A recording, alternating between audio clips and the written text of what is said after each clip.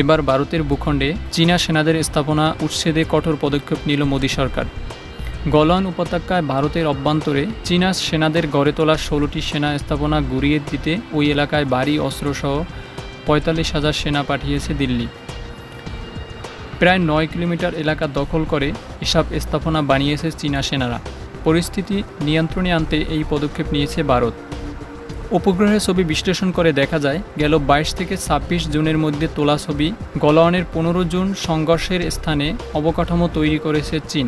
বলা হচ্ছে 14 নম্বর টহল পয়েন্টটি ভারতের নিয়ন্ত্রণে ছিল বলে আন্তর্জাতিকভাবে স্বীকৃত, কিন্তু সেই স্থানে একের পর এক অবকাঠামো তৈরি করে সেনা বাড়াচ্ছে বেইজিং।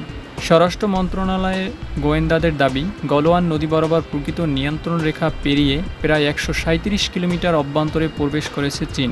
বলা হচ্ছে ওই এলাকায় দীর্ঘদিন থেকে টহল দিচ্ছে ভারতীয় বাহিনী।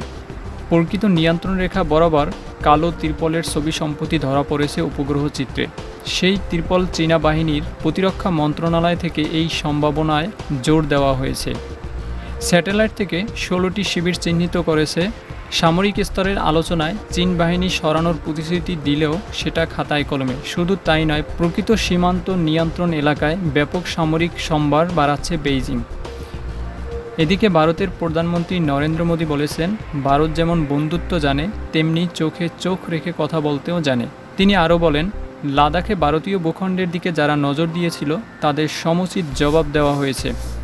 এছাড়া গলওয়ান উপত্যকায় চীনা সেনাদের বিরুদ্ধে ভারতীয় সেনার প্রতিরোধের প্রসঙ্গ তুলে মোদী বলেন, আমাদের বীর সেনারা দেখিয়ে দিয়েছেন তারা কোনো অবস্থাতেই ভারত মাতার গৌরবে আঁচ লাগতে দেবে না।